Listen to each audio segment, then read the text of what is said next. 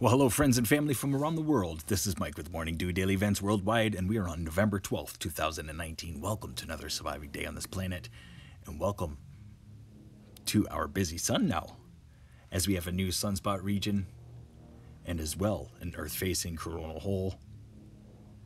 And we also had a little treat with a Mercury transition. Watch this transit of Mercury in front of the sun. That little black dot. Quite an amazing sight. Mercury is so small compared to the sun. Just blows my mind. Amazing images coming out of Solar Dynamics Observatory today. And here we are looking at the Earth-facing coronal hole, elongated straight down to the southern region.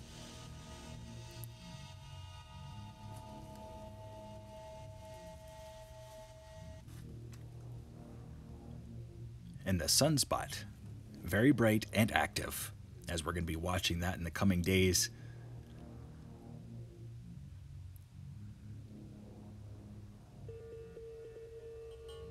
It's quite fiery.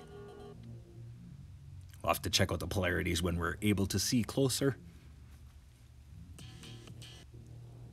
But still, it seems like a very quiet sun compared to what I've seen throughout my time watching the sun. This Earth-facing coronal hole, already seeing a decrease in wind speed, so this could be the beginning.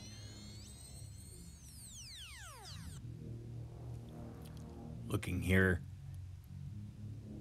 311 angstroms. You can see all the plasma and all of the energy being shot out of the sunspot region. Amazing. Gotta love our sun. Here we are looking at the real-time solar wind phase 2, and you can see we're steady at about 330 kilometers per second, the wind speeds. We had quite a spike in the density today, but you can see here the solar wind speeds are dropping off right now. Now let's look at the latest for earthquakes. 5.1 most recently here in El Salvador. Let's just boost this up to the last 24 hours. And it seems pretty busy across the United States, California. Looking here, 2.5 there. And as well, 2.8 on the border of Montana and Canada. But look at all these earthquakes. California today. Stay aware and prepared, friends and family. Have a plan and be ready for anything.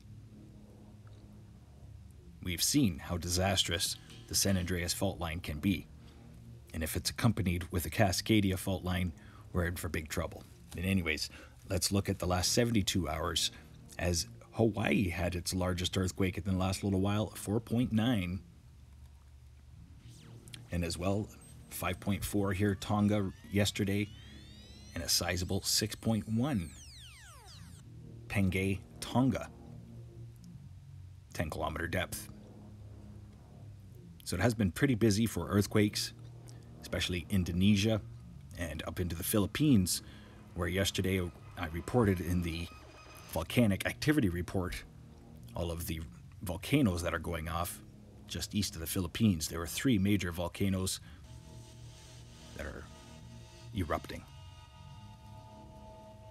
4.7 there.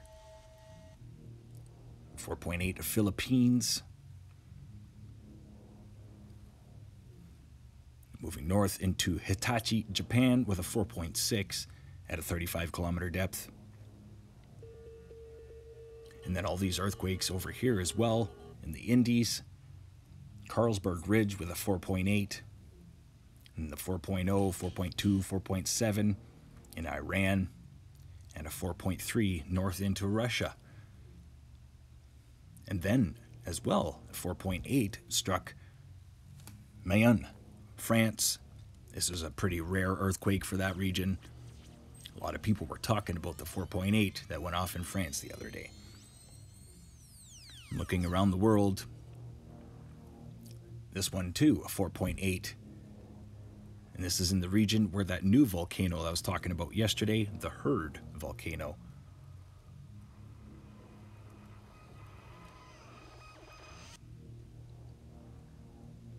Let's boost this up to 7 days, the last 7 days for earthquakes from around the world. And we have had a lot of deep earthquakes in Tonga, as well South America, Central America.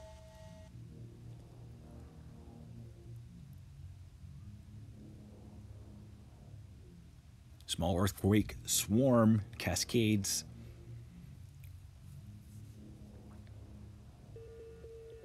And then a lot of earthquakes over in Europe and Africa the last 7 days. But still, seems pretty quiet. North American plate. Stay aware and prepared. I wanted to show you guys here, this is the windy forecast for the next 7 days over Greenland. Now, I had put out a video 2 days ago talking about the 400 centimeters that are supposed to be falling here in Greenland, and this is why. Large system, which is going to quickly move into Europe. Now watch as this low pressure system develops into possibly a Mediterranean hurricane. They're calling it a metacane. That's right. So watch through Italy and through Croatia here. This region will be seeing some extreme weather. As you can see, intertropical convergence, straight north winds with the south winds crashing. Watch for those straight line winds to be causing some havoc throughout Italy and Croatia. Now just look at the beast of the storm that forms after that Mediterranean hurricane moves into Europe. 66 knots being recorded on land over Greenland. Now 66 knots, hurricanes go that fast. Actually, I don't even think a hurricane has gone that fast this year. 66 knots, the center of the low. So stay aware and prepared, Greenland, as you're going to see an extreme weather event as well. Very strong winds and a lot of snow. Showing here the next 10 days for snow. 3 days, 5 days, and then 10 days. Some of these regions receiving 284 centimeters. They've already received the 200 centimeters. So, wow, watch out. And as well, throughout Alaska, a lot of heavy snow as low pressure systems are invading that area as well. Snow right into Korea. And then in the coming days, look at this as well. Parts of Africa, higher elevations of Morocco will be receiving snow. Now these are some of the regions where a lot of people recorded orange snow. Now the orange snow actually comes around from the Sahara dust being mixed with the snow in the air, and hence you end up with orange snow. So looking over Italy and the region where I'm going to be talking about the extreme weather event, they're going to be receiving almost 300 centimeters of snow in the next 10 days. So let's look at the meteoearth forecast brought to you by myself, Mike, with Morning Dew and meteoearth. 5-day forecast overlooking Greenland as that large low pressure system heads in there, and then is going to be ushered quickly into Europe. And then watch as the second one comes from the Atlantic provinces in Canada. They'll be receiving some blizzard-like conditions along the coastline in Newfoundland. But Greenland is just gonna get hammered by that huge Greenland low. Western Canada, low pressure systems hammering the BC coastline the next few days. Watch for a lot of rain and snow in the higher elevations.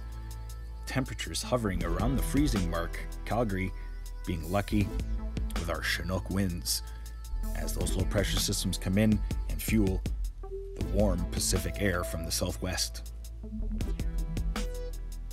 But you can see quite heavy rains will be affecting the BC coastline in the coming days. Central America watching a tropical depression forming here later in the week in the Gulf, and then possible superstorm development as this large low pressure system gains strength. I'm going to be watching this over the coming days because this could be a story maker for sure. That is a very large possible superstorm Sandy scenario developing. We'll watch to see how strong that high pressure ridge is, whether or not it gets more inland. South America, throughout parts of Bolivia and Paraguay, a lot of heavy rains, torrential downpours, and as well hail. So these regions will be receiving an extreme weather event as well, as the heavy rains and hail, extreme weather, affect them. Argentina, heavy snow along the coastlines here.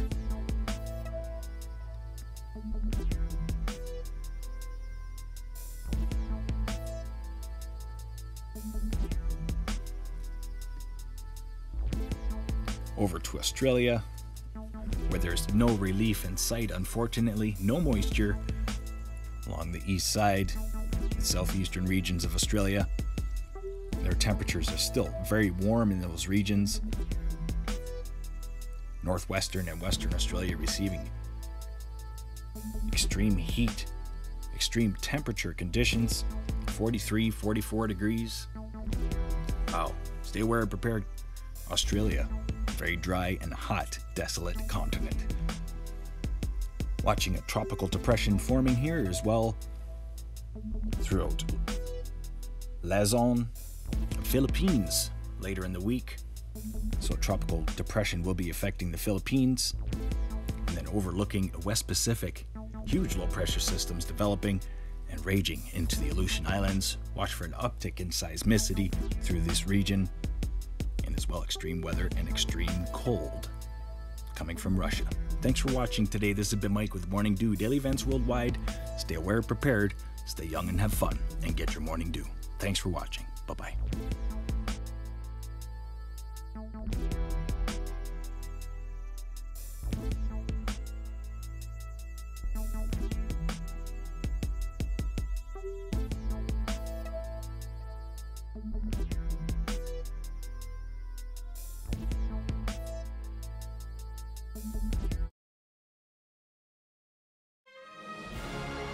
If you enjoyed today's video, please hit that like button, subscribe, share with your friends and family from across the world.